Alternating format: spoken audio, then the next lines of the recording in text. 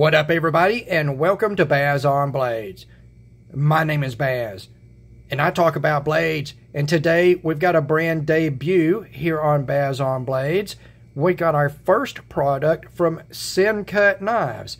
Sencut Knives being the third-tier company within the We Knives, Civivi Knives family.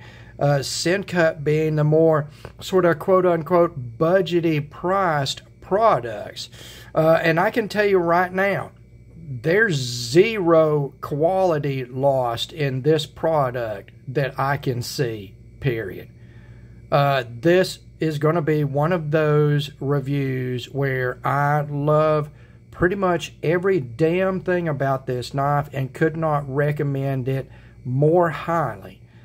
Just get that straight off of the chest at the beginning of the video. You might as well just, if you like a clip point blade profile, you might as well just go buy one of these.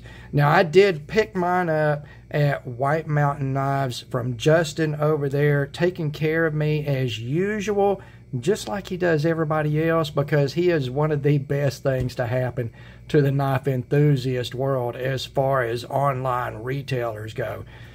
Fantastic doing business with him. So the price over there on this is like $56. That's not too bad, but you throw in one of Justin's 10% discount codes and you've got that down to about $50.40 shipped right to your door. And I think that's a pretty decent price on this knife. You can make that call yourself, and I'm going to give you every bit of the information that I think you will need to make that decision. Now, the first thing is first, I want to get out of the way on this. We're going to get out of order here before anything else, and we're going to talk about the most ridiculous lanyard that I've ever seen come on a knife. Do you see how big that lanyard is compared to how big the knife is? They are the same size. That is utterly ridiculous. There is no way you're going to use this knife with this lanyard on it. Look at what you're going to have flopping around while you try to use this knife. It's not a retention lanyard. In a retention lanyard, you would run it this long, but you would have a loop that you would put your hand through. It would be around your wrist, and you would use that retention lanyard with a knife that you would be chopping with mostly. Okay, or if you were in a situation where you needed to retain that knife in case you dropped it, you were in a hostile environment. This is utterly ridiculous, and we are going to take it off of the knife right now. That does come with the knife. Please, Sencut, Civivi, whoever the hell I need to talk to about that, just don't even waste the money on this. That is not even usable. I would question anybody that left that on that knife. It is so in the way. And it is literally the only negative thing I will say about this knife. Pretty sure about that because I love this knife. So the Sencut Waxahachie, what the hell? Yeah, it's the name of a city in Texas, I believe, and it's sort of a pseudo-Indian name that if you actually go and you look it up and you deep dive on it, it's sort of a weird sort of story. They don't even know if it's even a real word, if it's even an Indian word. They don't even know. Officially, they don't even know. So, I don't even know about that. Let's talk about the knife. The Sencut Waxahachie. It's an EDC size fixed blade knife. We will knock the dimensions out first, and I've got some a little more detailed dimensions here. There's a couple of things I want to talk about. Blade length, you're looking at about 3 3/4 of an inch and right at 9.5 centimeters. The cutting edge, 3 5/8 of an inch or 9 centimeters. Your blade stock thickness, 135 thousandths of an inch or 3.4 millimeters. Your blade width at the widest point, 1.2 inches or 31 millimeters. Handle length, I'm going to give you two dimensions here. Your overall handle length from the front of the scale to the butt end is 4 1/8 of an inch, but your actual usable handle length is shorter. You're going to be in between this very small sort of forward guard and the butt end of the handle, and that's going to be 3 3/4 of an inch. It is compact, okay? Metric, that's 10.5 centimeters overall, 9.5 centimeters for usable grip length. Handle thickness, exactly 1/2 inch, and that's about 13 millimeters. Handle width at the widest point, 1.14 inches or 29 millimeters. Overall length, 7 7/8 of an inch or 20 centimeters. Your blade to handle ratio is 90%. If you go from blade length to cutting edge length to handle ratio, that is 87% and is pretty doggone decent. 87%. Cutting edge length to handle length is actually pretty decent.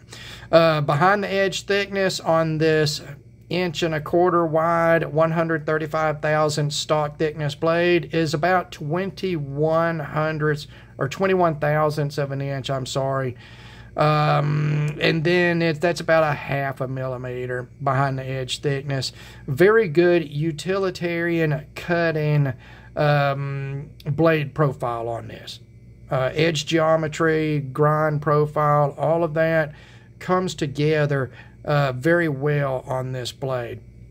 And then your weight, you're looking at 4.34 ounces knife alone. You bring in the excellent Kydex sheet that goes to 7.34 ounces, and that is 123 grams, 208 grams respective. So pretty compact, fairly lightweight. We're going to bring that sheath back in here in a minute and take a look at it because it's fantastic, just like the knife is. Material wise, you're looking at 9CR18 MOV stainless steel for your blade steel. That is a budget stainless steel. It is a Chinese made steel, and it is it approximates 440 BC.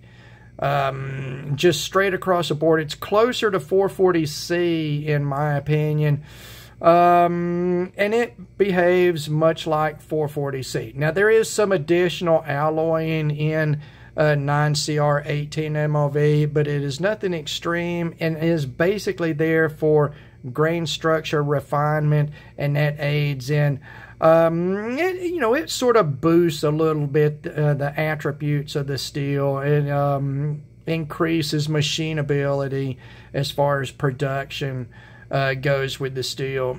It's decent. 9CR18 MOV. I would say, let's say it's the weak point of this knife as far as knife snobbery goes. I love this design enough that I would love to see it in an upgraded version. Do one of the stainless Damascus versions, or do something really high end for Sencut and do it in like 154 cm.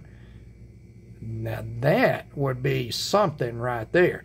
So 9CR18 MOV in your blade steel, it's all right. It's all right. At $50, I'm okay. I'm okay. In this version, we've got green canvas micarta handle scales that are very well done. They are very attractive. They feel very good. We will talk about that handle much more later on in review. Then you've got two stainless, they're black oxide finish stainless screws. They are T8 and they're stainless screws. So there you go. There you go. Material wise, let's go into fit and finish on this knife. For that 9CR18 MOV clip point blade, fit and finish is perfect. I can't find anything at all wrong with the way this blade is. Anything. The way it's ground, the way it's sharpened, the way it's finished, the way it's marked.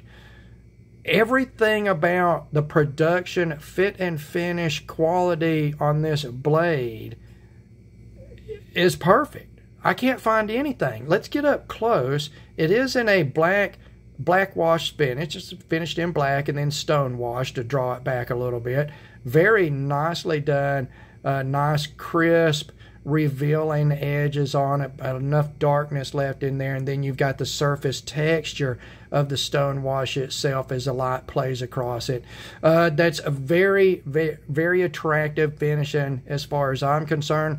You can also get these in G10 handles with satin finish, and I believe there's a natural or jade G10 and a black G10 in the satin version, also in 9CR 18 MOV. Now, this coating is for looks only because this is a stainless steel. It is a subdued coating as far as, reflecting light.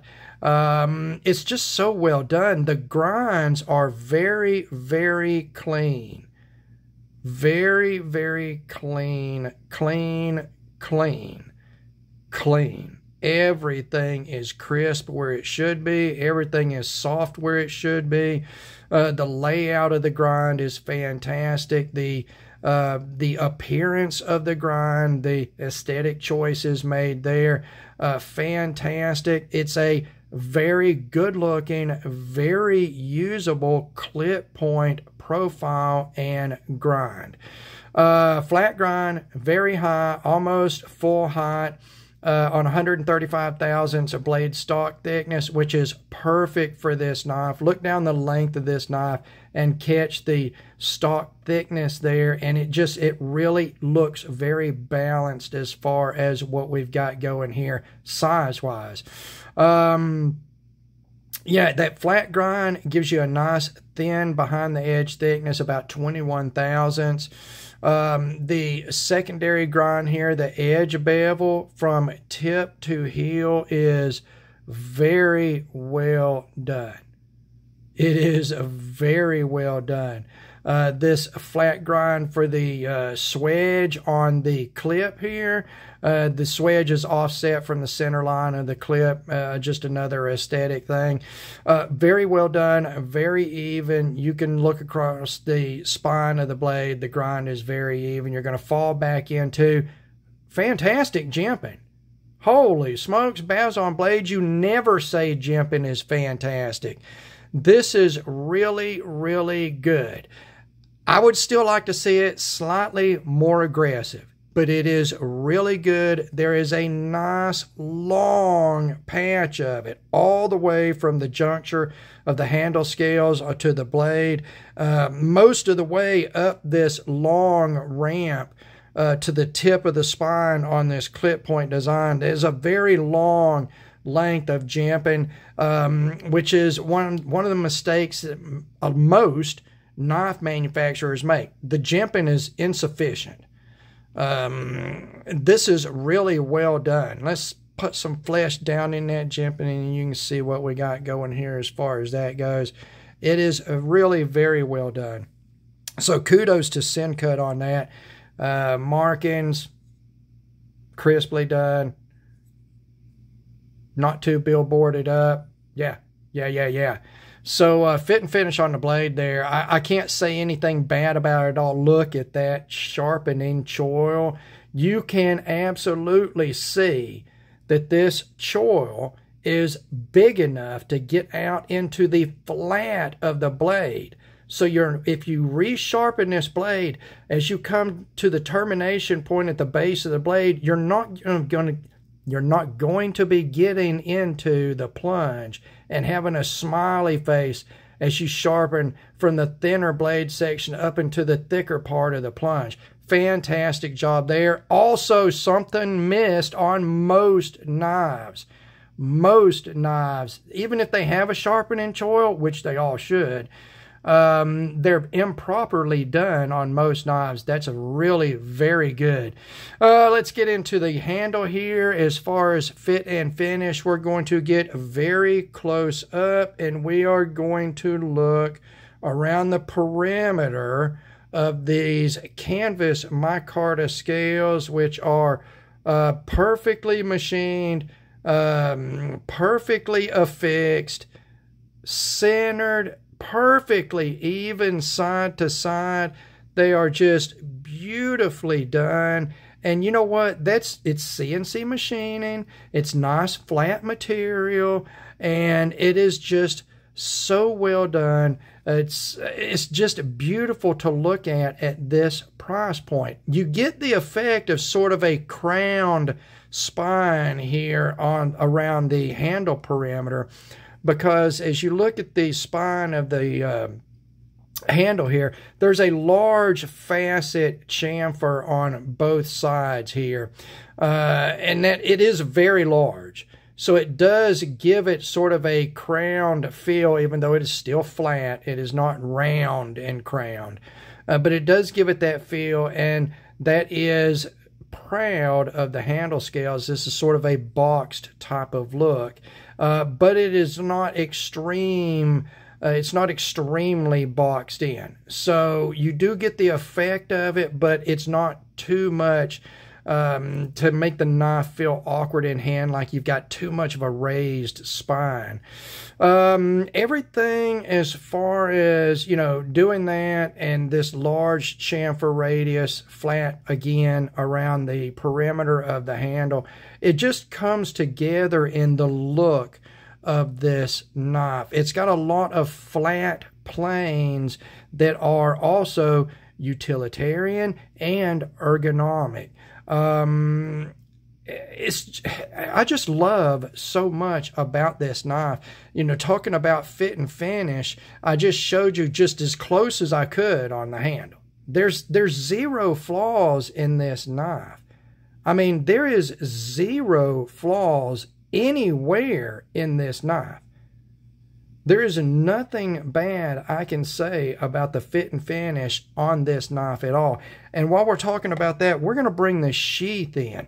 We've got this Kydex sheath. It is a sandwich build, perimeter riveted or eyeleted in this case. It is in heavier 80 thousandths Kydex thickness. It is so well made and so well finished.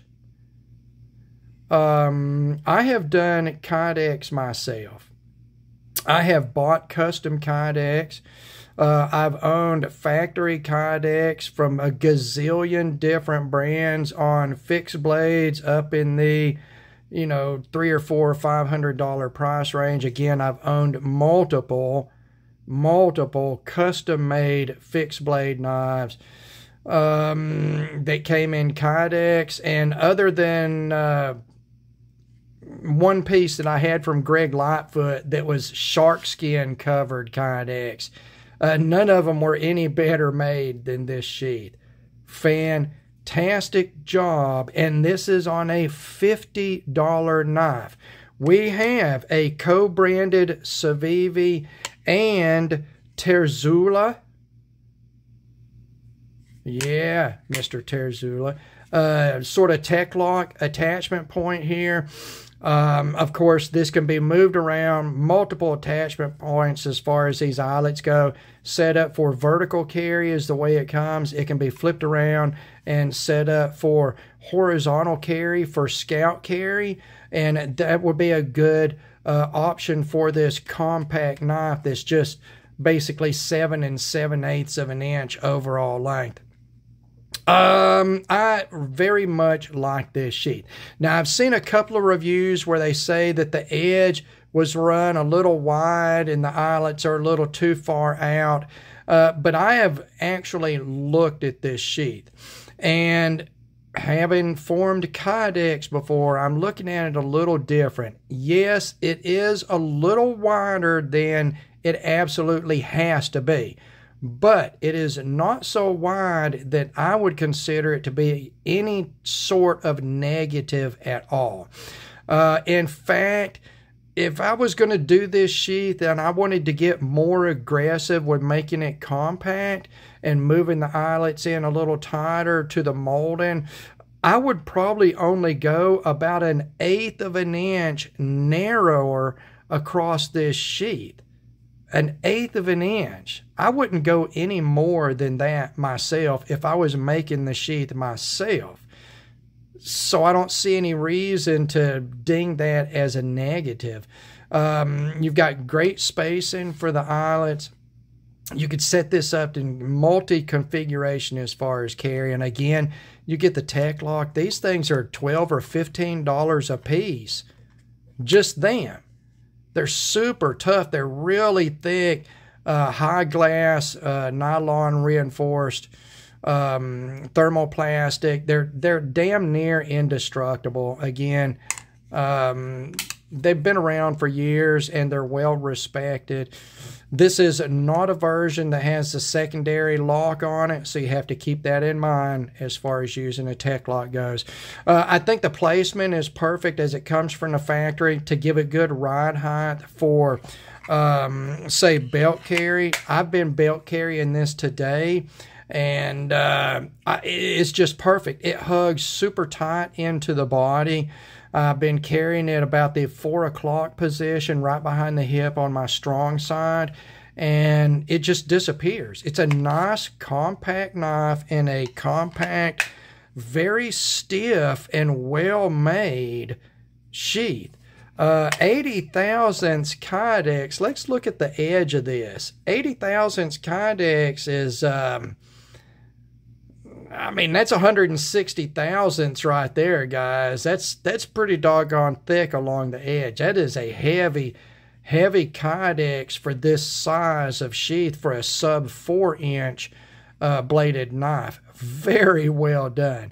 You do give up a little bit in weight on that.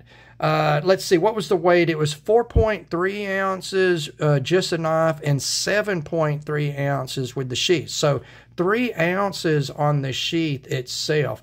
Again, tech locks, that's a pretty big hunk of glass reinforced plastic. They're fairly heavy. Just super well done on that. Now, let's talk about ergos and utilitarian use, and then we'll close this out and get out of this review. So, clip point blade. Basically, the only reason to not buy this knife is if you do not like clip point blades. And if you don't like that clip point right there, I mean, more power to you. I just don't see how you can go on. I mean, that's pretty, wow. That's just such a good looking clip point. I mean, even if I didn't like clip points, I'd be like, oh my God, that's so freaking cool. It is. It's got that high peak on the spine with this sort of modern rake to the clip. And then you've got the swedge ground. This flat ground swedge is halfway offset from the clip itself to give it another facet, a more detail in that grind.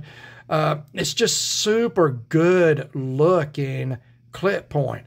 Nice acute tip. Again, perfectly sharpened. So it is very tippy, pointy, picky, pokey, catchy with zero pressure at all. It pierces, guys. It just instantly catches.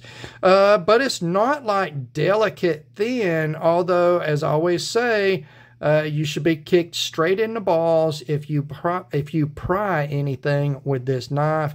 Do not pry with your knives. Don't pry with a clip point for sure, because you will break the tip of the blade off.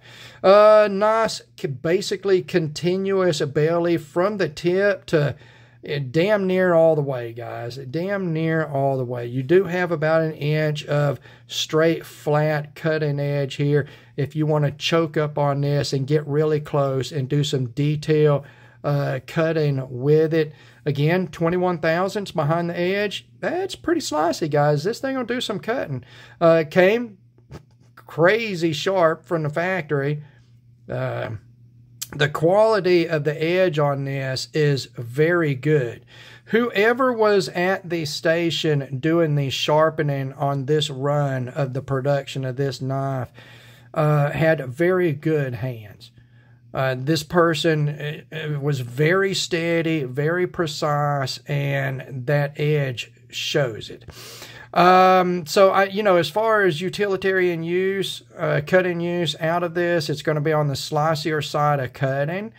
I have not found it to have very much resistance. This surface finish has been pretty slick, and you can see I've used this to do some cutting with, guys, and it's not marking up at all. It very much glides on that finish.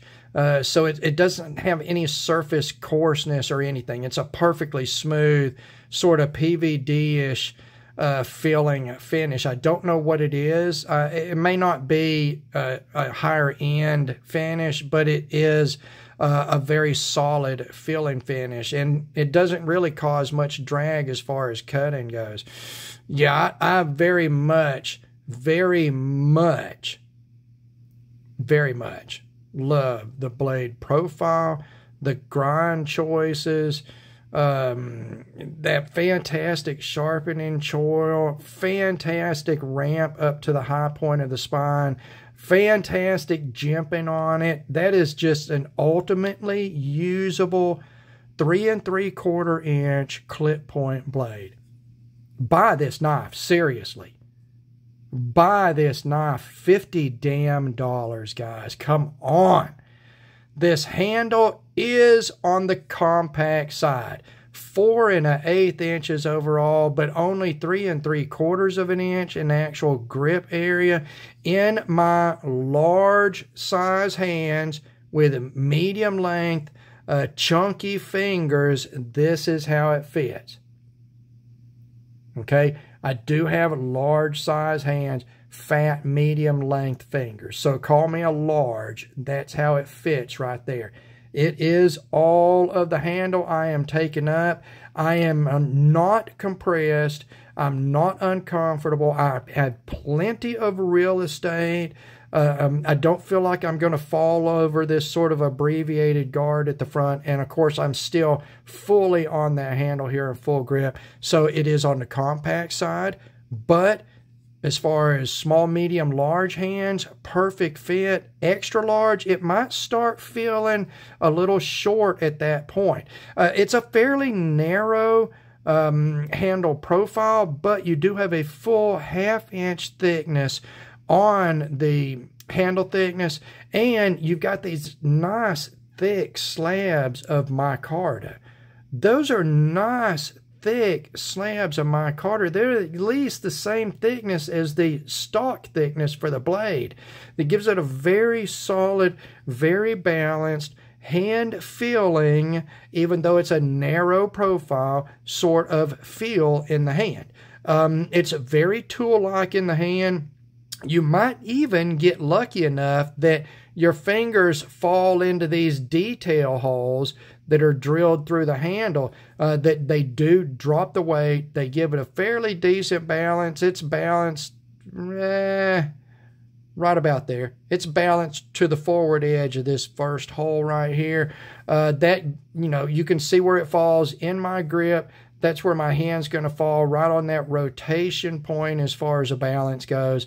It gives it a very handy sort of feel. You know where the tip is. You know how to rotate it to use it. The handle's comfortable. It's wide open. It's got a nice amount of ergonomic drop to it because, again, your hand is not straight and flat. It is curved on the inside. And you are very ergonomic with a sort of a drop to that grip. The holes, they look cool. That's the first thing I noticed about the knife, which drew me straight up into that clip point, and I was done. I was done, guys. And this is a fantastic looking little knife. It is just a good looking knife with a fantastic wide open handle shape. Fantastic looking and performing modern clip point profile. Fantastic grinds on that, flat grinds, nice thin behind the edge on the slicey side because they didn't use 1/4 inch blade stock. You know, we're at 135 thousandths or 3.4 millimeters on that blade stock. And in a 3 3/4 inch blade, 7 7/8 inch overall sort of sizing for this knife, everything just comes together and works perfectly. Add into that a fantastic sheath. I mean, fantastic fantastic. Whoever is heading up the department that does the Kydex over at Sencut and Civivi at least, because I've got another piece of Kydex from them that it is just fantastic too. Man, I got to review that knife from Civivi. Just fabulous, fabulous package, guys. Fabulous little knife design. Just wonderful to look at and wonderful to use. And at $50, yeah, I'll do that. 9CR18 MOV. Easy to resharpen, going to perform about like 440C. I'm good. If I'm at that level or higher on blade steel, depending on price point, I'm good to go. And at $50, I'm really good to go on this. Sencut, Civivi, we do a premium version of this. Do it in 154 cm with carbon fiber scales. Do it in the stainless Damascus with, you know, a different color micarta or something exclusive. Do it around the $100 price point or slightly less, and I'll buy another one. I mean, I'll buy another one. So there you go. Baz on Blade likes it. The Sencut knives, Waxahachie, the first Sencut product here at Baz on Blades. We've gone over 31 minutes on this, and I love it. You guys go and buy one of these little fixed blades. It's just fantastic. As always, thank you very much for taking the time to watch one of my videos. God bless all of you, and we will talk to you again.